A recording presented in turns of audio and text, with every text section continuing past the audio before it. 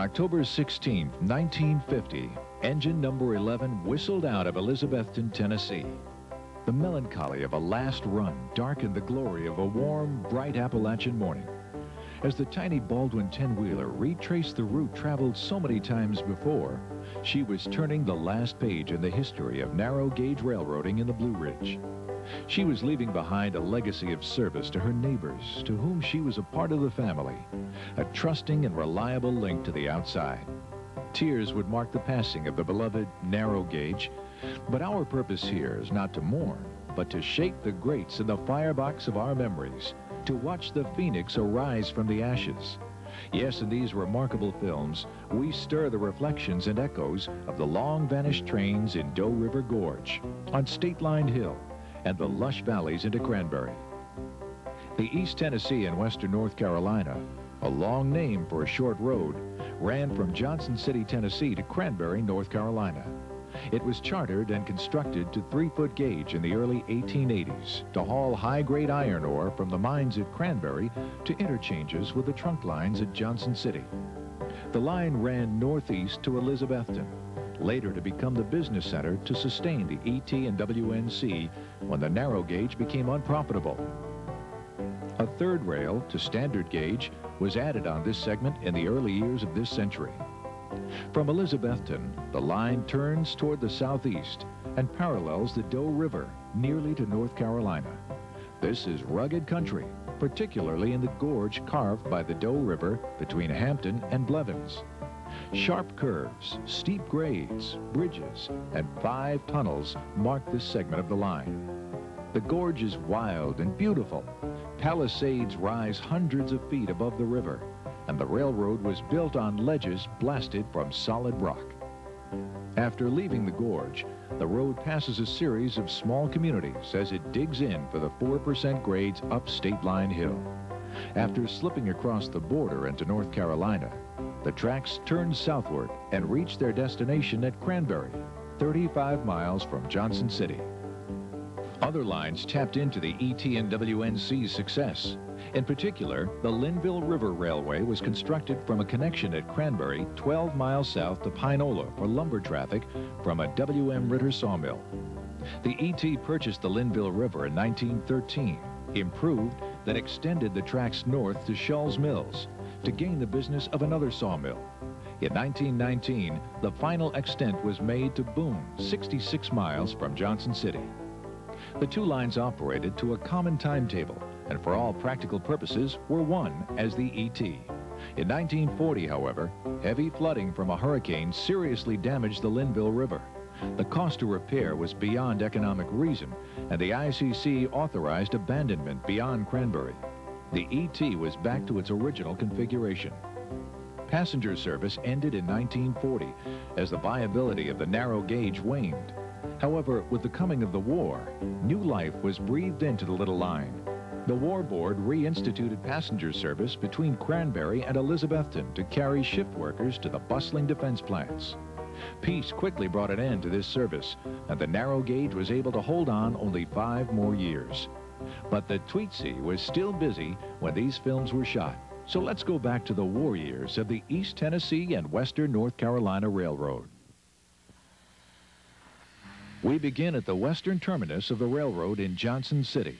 The year is 1942, and we see that the company also has a trucking operation. As a matter of fact, it has developed one of the earliest trailer-on flat car services. The railroad has been dual-gauged as far as Elizabethton for many years.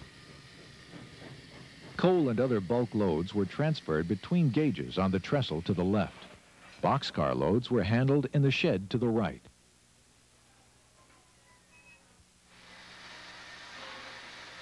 Number 11 sports a red stack and well-maintained running gear.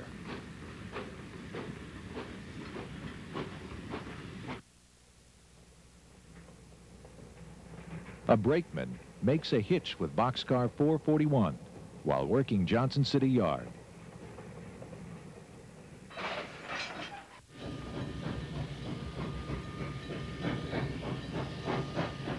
Harris Manufacturing, a large flooring mill, forms the background for 10-wheeler number 11, switching standard gauge cars.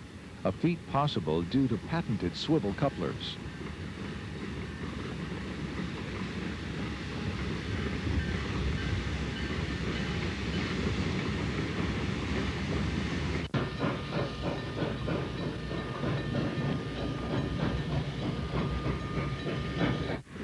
From near the yard office, the 11 continues her chores.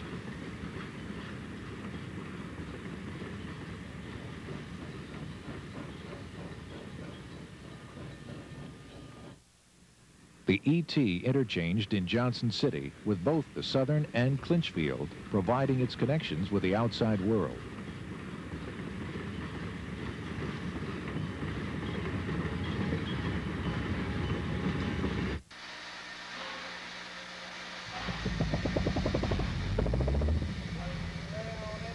Motor car number 1 poses in front of idle Laconia passenger cars. Number 1 was one of 2 maintenance vehicles constructed by Chief Mechanic Clarence Hobbs.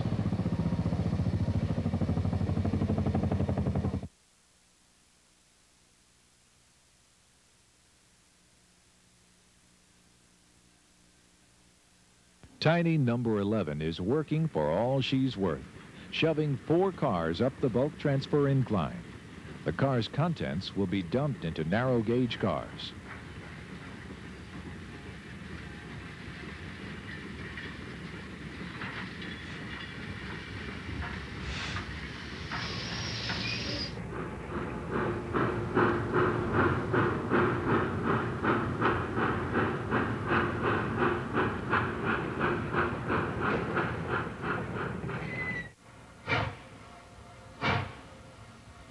The ET was unique in the fact that, though dual-gauged for decades, it used only narrow-gauge motive power until 1939.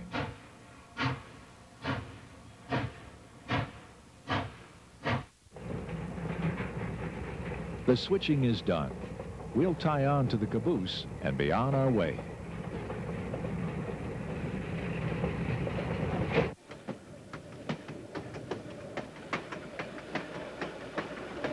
We ride the rear platform of the caboose as the train travels the dual-gauge iron from Johnson City to Elizabethton. The tracks run through the flats along the Watauga River.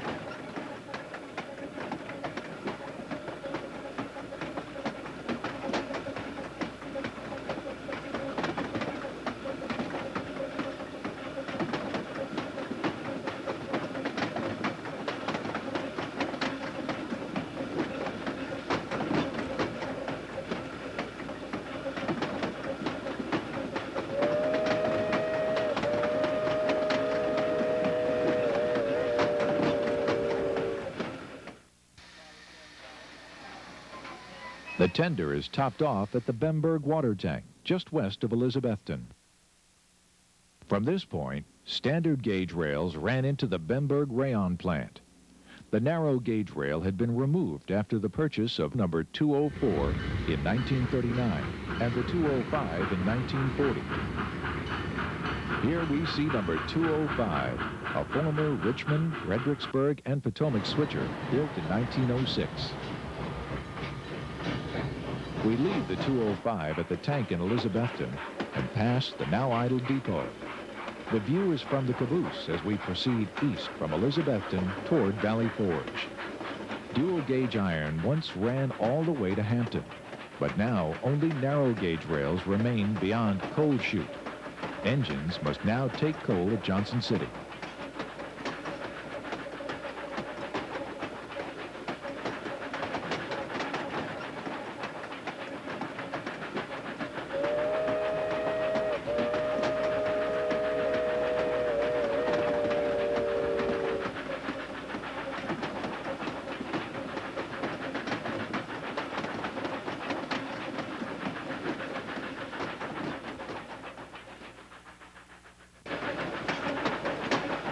The train crosses the Valley Forge Bridge. We look down on the Valley Forge community and the Doe River. The train crosses a covered deck bridge, then enters the first of 5 tunnels. Tunnel number 1 was cut on a curve.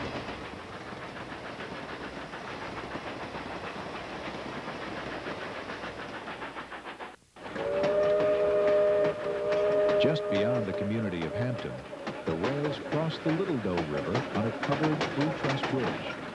Just ahead is the west entrance to the Doe River Gorge.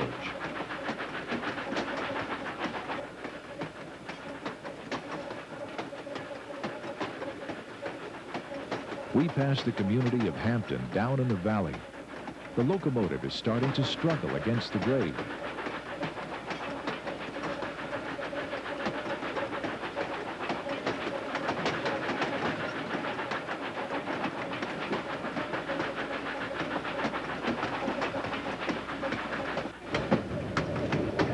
Tunnel number 2 is the gateway into the gorge.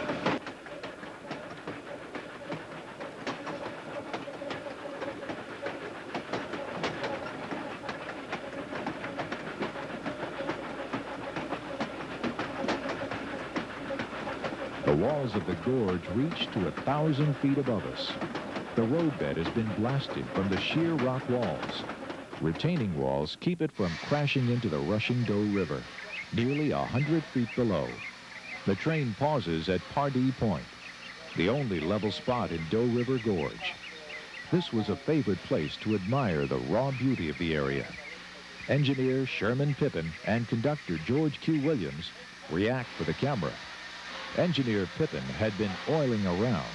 The awesome beauty of the gorge can only begin to be appreciated on film.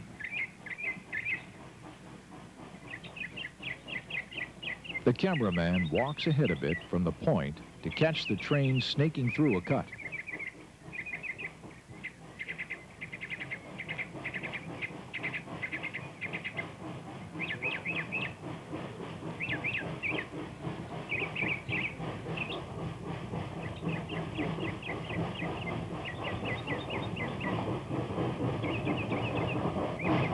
Number 11, still looking jaunty with the red trim on the stack, works hard against the 4% grade and sharp curves.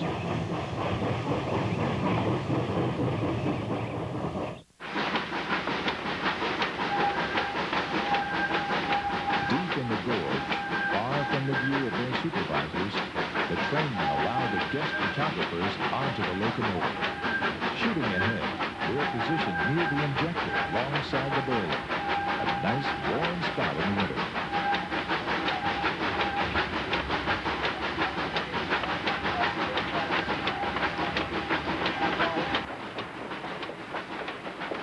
Continuing up the gorge, the train crosses a deck bridge, then plunges into tunnel number 4.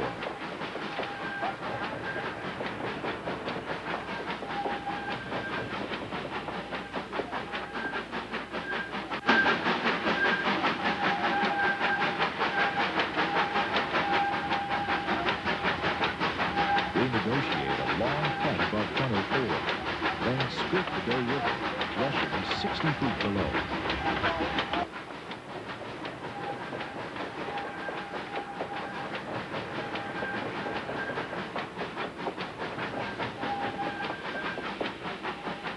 The train continues to climb above tunnel 5.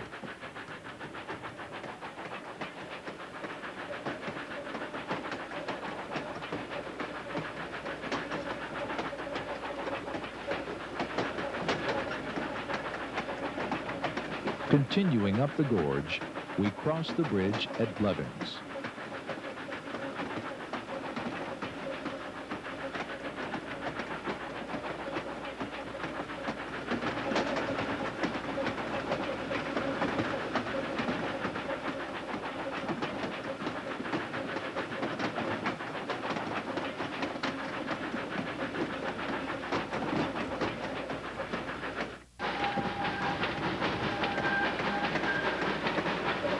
Though less dramatic, the scenery is still beautiful as we pass cuts between Blevins and White Rock.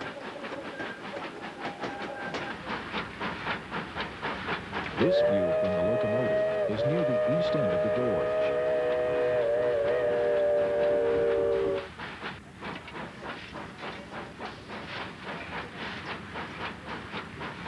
The train passes through Little Nance Cut.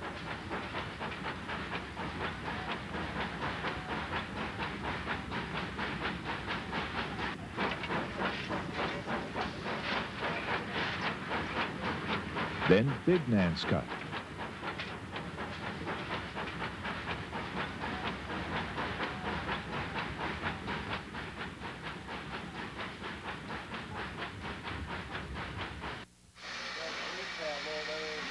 You can lead a horse to water. The fireman replenishes the tender at Doherty Tank, near Crabtree. Engineer Sherman Pippin continues to lavish care on his 10-wheeler.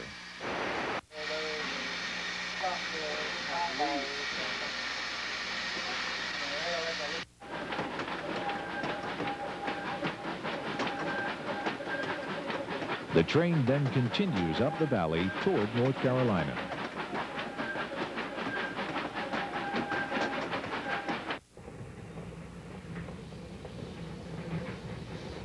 Number 11 has reached Shell Creek, Tennessee. There are a couple of boxcars to switch. We get some good close-ups of the locomotive at work.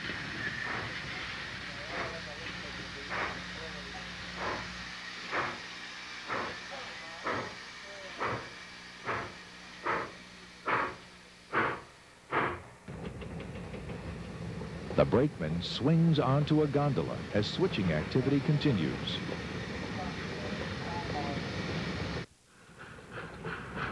We are now in North Carolina and past the Elk Park Depot.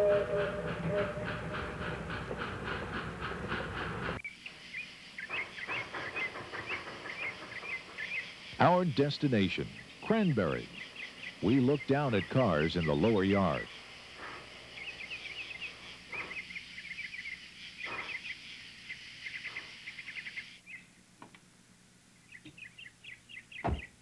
Cranberry Depot is still wearing the ET standard green paint with red trim.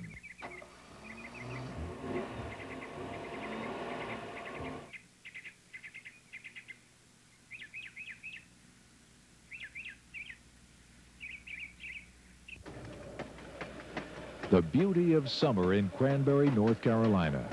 We're heading west.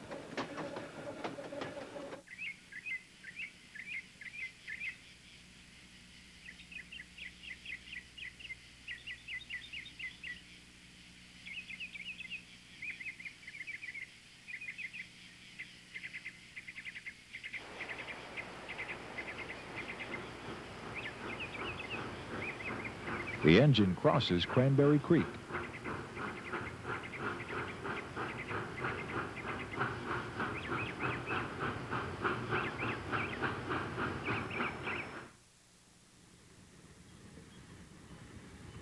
We tie onto a gondola in the upper yard in Cranberry.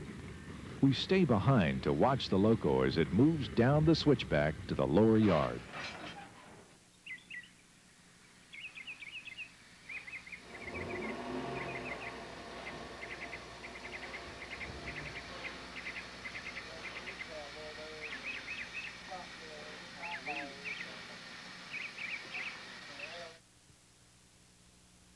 The brakeman bends the iron in Cranberry Yard.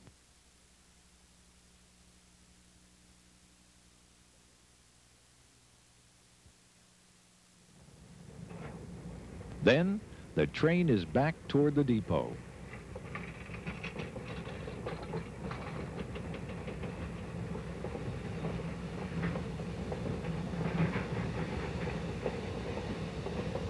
If you promise not to tell the super, we'll tell you that the guy in the boxcar is not a member of the crew.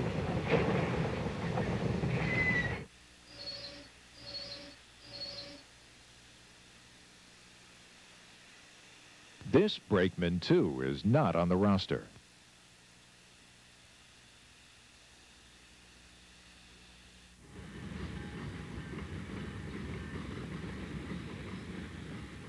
The locomotive passes the upper yard in Cranberry.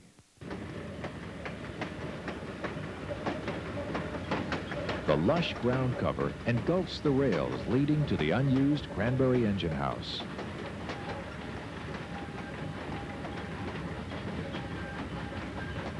The train continues down State Line Hill. It is west of Elk Park and heading for Shell Creek.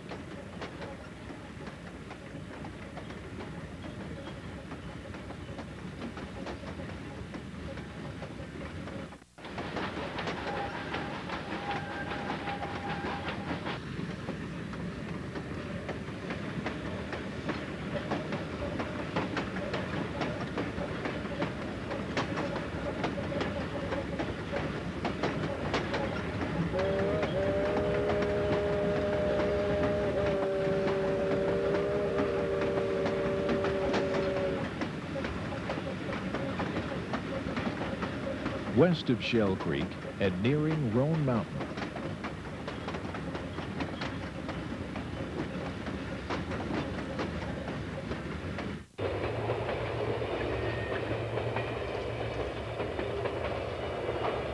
Back through Big Nance Cut, just east of Blevins.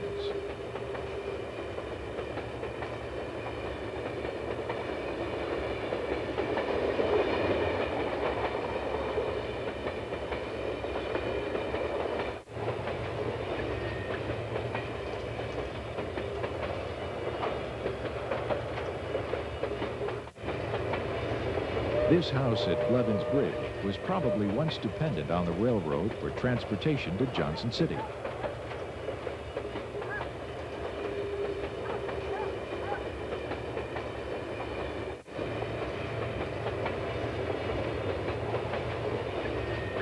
The train rumbles through the east end of Doe River Gorge after passing Blevins.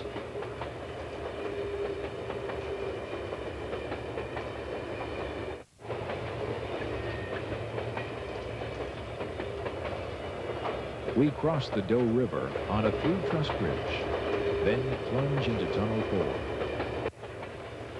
We're deep in the gorge, approaching Pardee Point.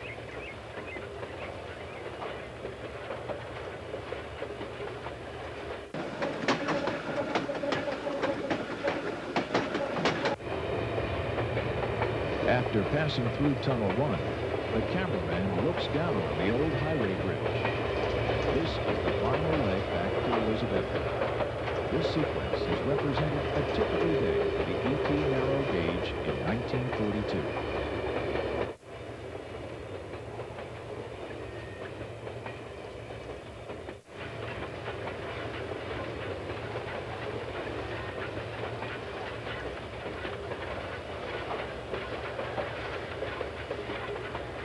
Jump ahead to 1943. These scenes do not necessarily represent a continuous train, but give us a good image of the Tweetsie's mid-war operations.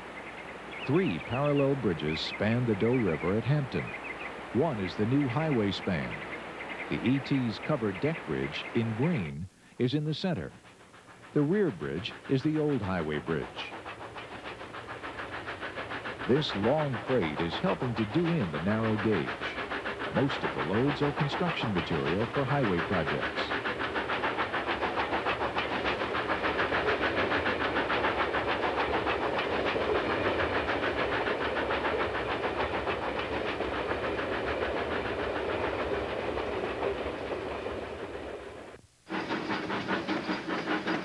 The engine labors against the 4+% grade on State Line Hill. The cameraman rides in a hopper loaded with gravel for the highway department. We're between Shell Creek and Elk Park.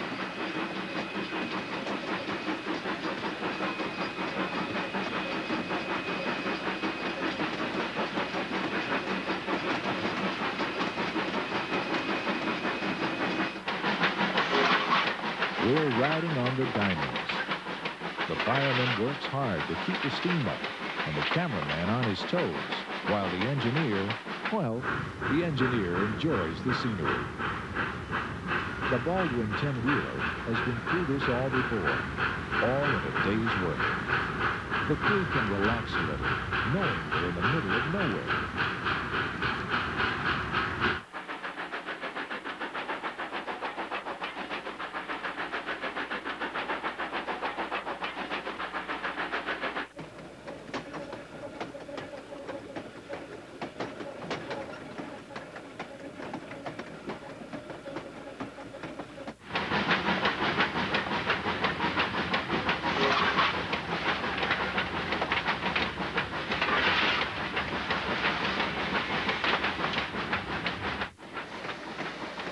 The battle is won once more.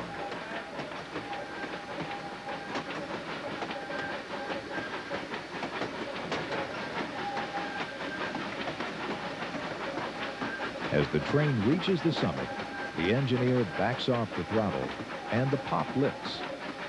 We're into North Carolina, and the locomotive eases into Cranberry.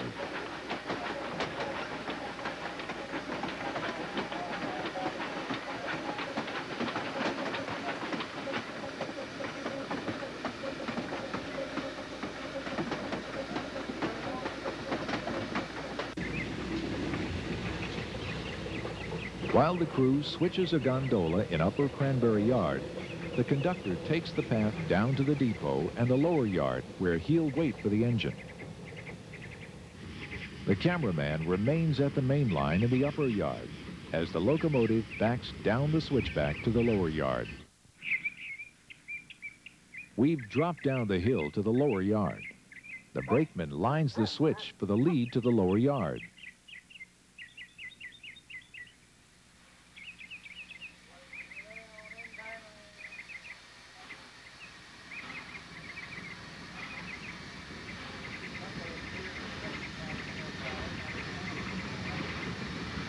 The engineer eases the number 11 back to the depot. The large number on the tender defines the time period, since this dial lasted from 1943 to 1946. The iron ore mines at Cranberry had been closed for 15 years, and traffic now consisted mainly of gravel for the North Carolina Highway Department and a little lumber.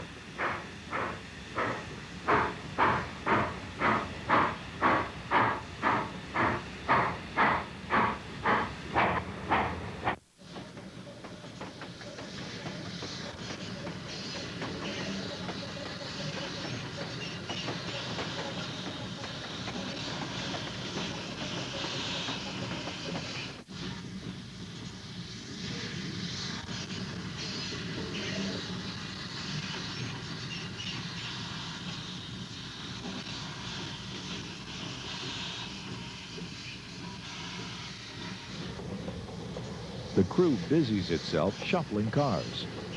The traffic seems to give an air of prosperity. The entire valley around the depot once teemed with the activity of the iron mines and furnaces. The steel was tool grade and was in high demand.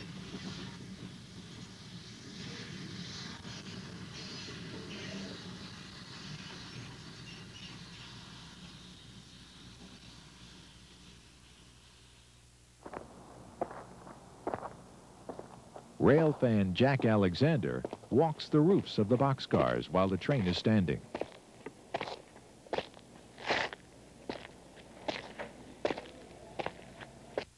The locomotive has returned to the upper yard and kicks 3 hoppers into a siding. The engine then runs around the train. The furnace at Cranberry was abandoned in 1902 when more efficient furnaces became available near Johnson City. These wooden hoppers were originally used to haul the iron ore from Cranberry to Johnson City.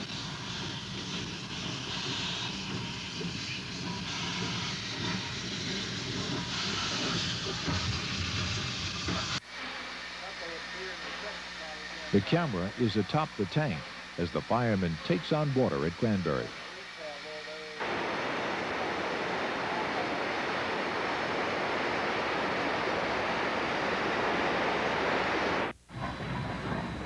Number 9 is at Cranberry with a wartime passenger train.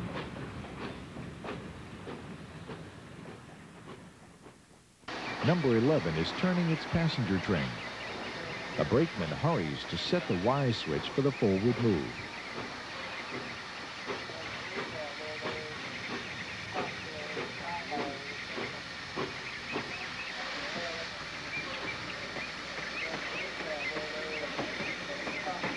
This is wartime, and the ET&WNC has been mandated to resume passenger service, which had been abandoned 3 years before. In fact, the trains ran essentially around the clock to serve all shifts at the defense plants in Bemberg, which manufactured rayon parachutes for the war effort.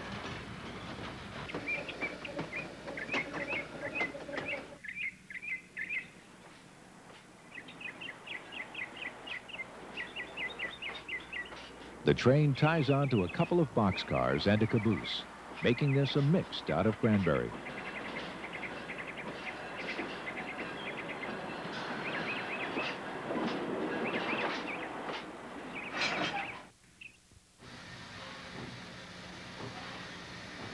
The mixed heads west.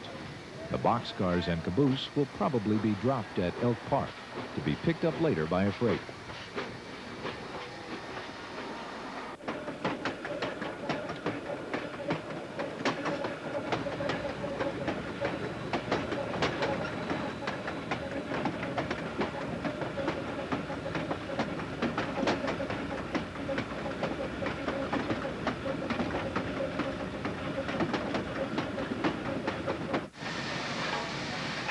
Number 11, with a combine car, pauses at Elk Park. Our rail fan friends earn their fares by assisting the firemen to move up coal in the tender and by polishing the brass bell.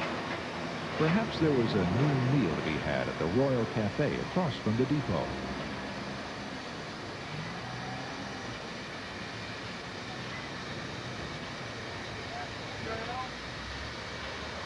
The train pauses at Shell Creek to pick up defense workers heading to their jobs in Benburg.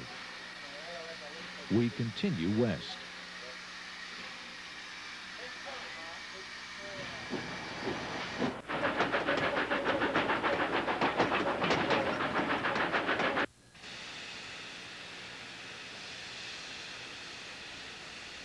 Conductor Lum Johnson demonstrates a sequence of hand signals. One would think that these are a pre-radio system for crew communication. However, it more likely is an example of the hokum and sleight of hand that helped to perpetuate the legend of the Tweetsie as a quaint mountain railroad.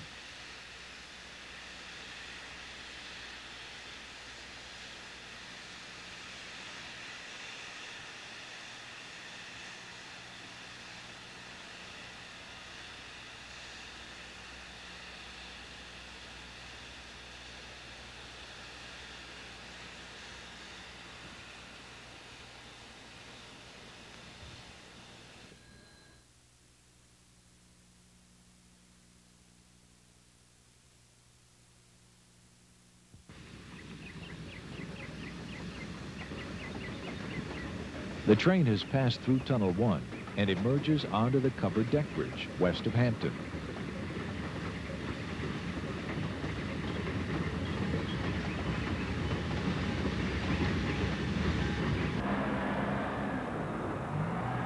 The Benburg Depot had its name changed during the war to the more patriotic, less German-sounding Port Rayon. This depot was added in the late 20s when the large rayon plants were built.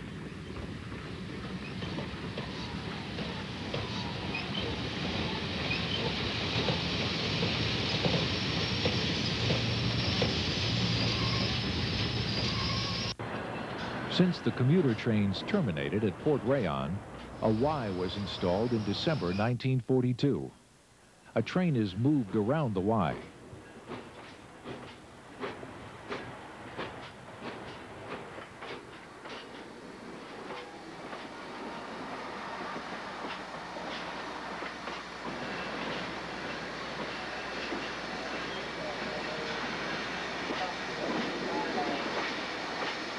The facility was quickly removed just a few days after VE Day in May of 1945.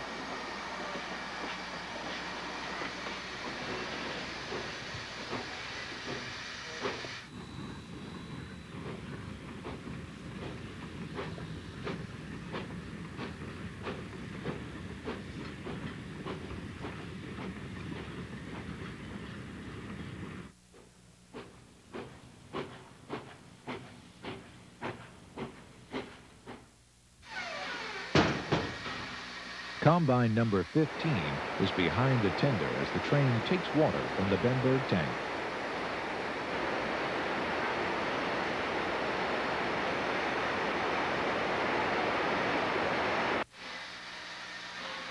The engineer oils around while waiting for the shift change at the rayon plants.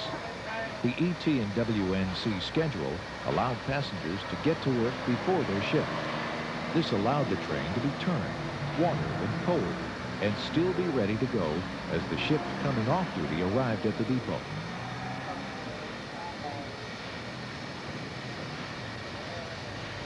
The schedule also allowed for the transport of local high school kids.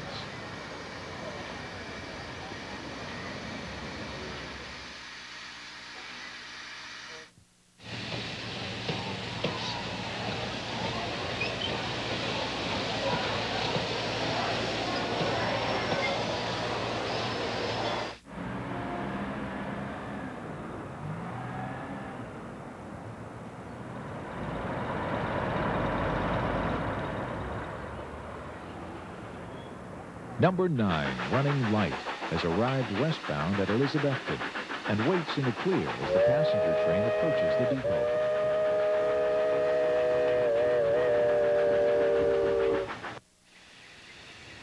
This eastbound is approaching Hampton after passing Tunnel 1. Much of the countryside served by the Tweetsie was rugged and isolated, but very beautiful.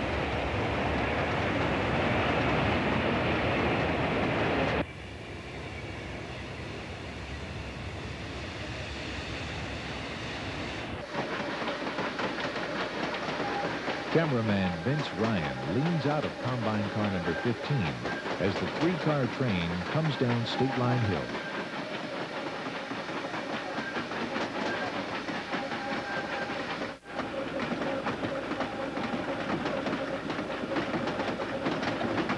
Engine number 12 drifts down State Line Hill. How many of us would show up for the opportunity to duplicate this ride today?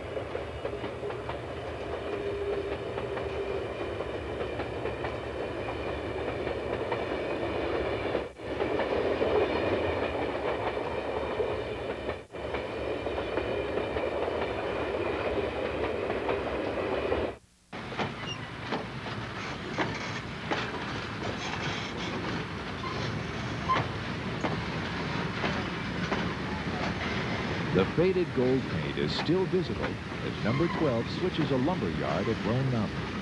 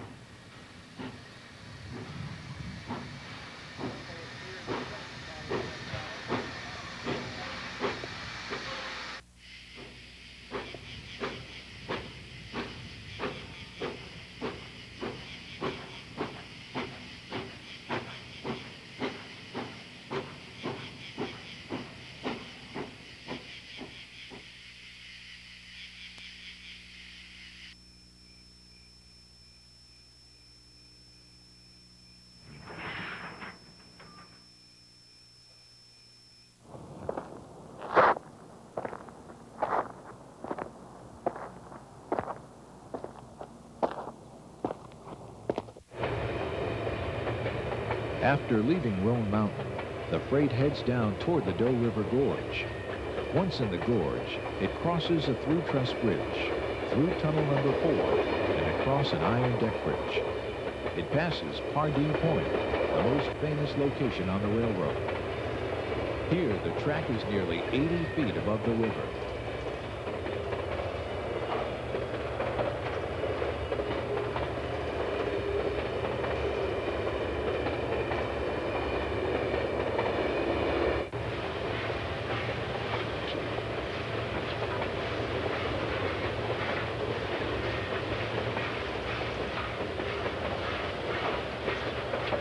Once through the gorge, the freight rumbles down through the valley to Hampton, passing through the covered bridge over the Little Doe River.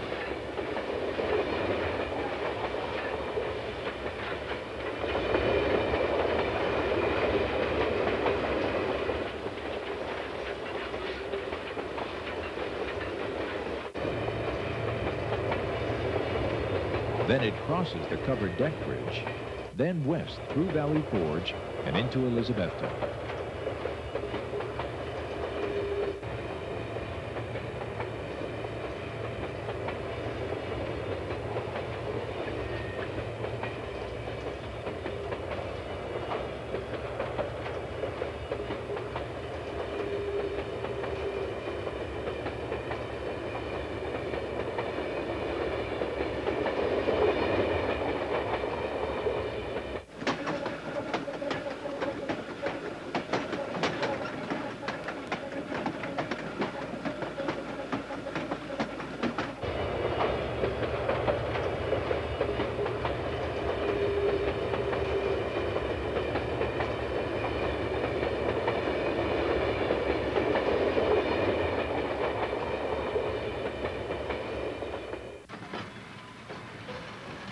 The train runs past photographer Jack Alexander as it winds through rock cuts at Blevins.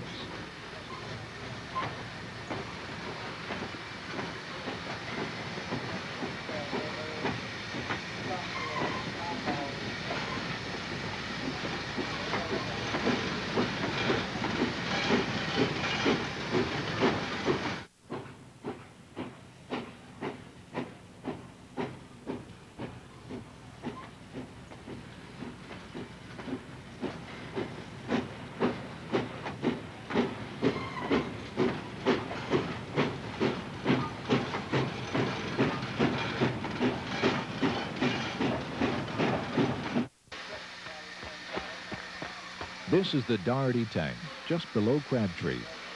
It had been moved from White Rock.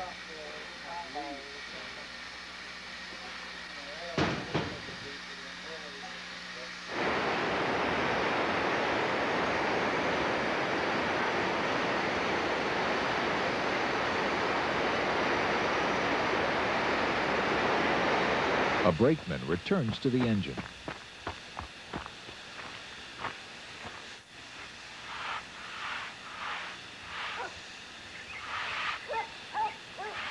The little 10-wheelers could lay a good coat of cinders, keeping the caboose broom busy.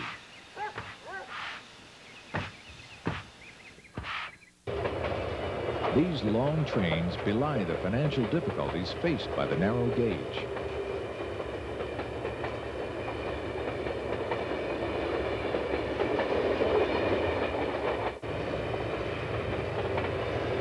The train makes its way through the gorge downgrade past Pardee Point.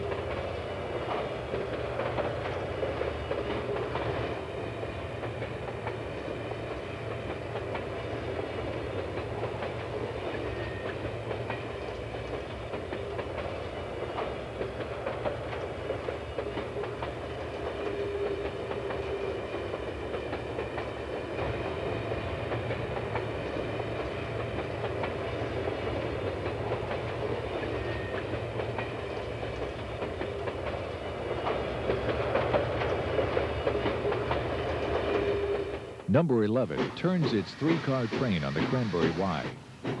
Passenger cars numbers 22, 24, and 25 were built by the Laconia Car Works for commuter service on the Boston, Revere Beach, and Lynn. The ET bought them used in the 20s.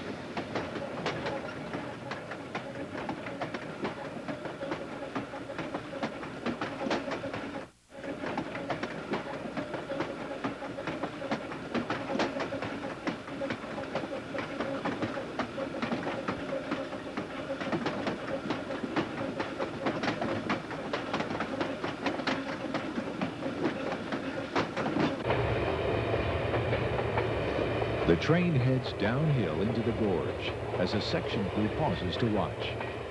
It passes Pardee Point, moves along a ledge, cut from the mountain and shored up by a retaining wall.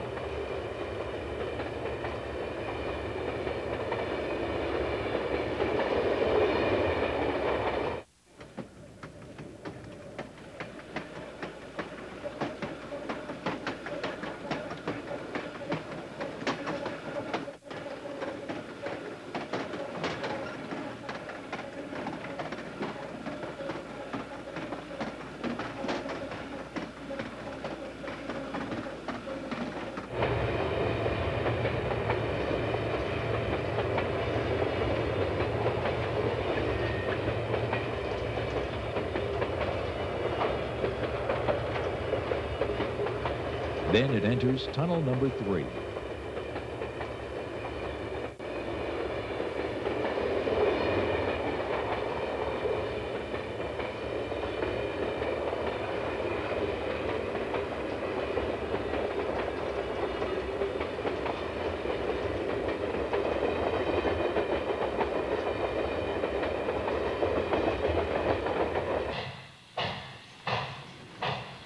A passenger train departs Elizabethton.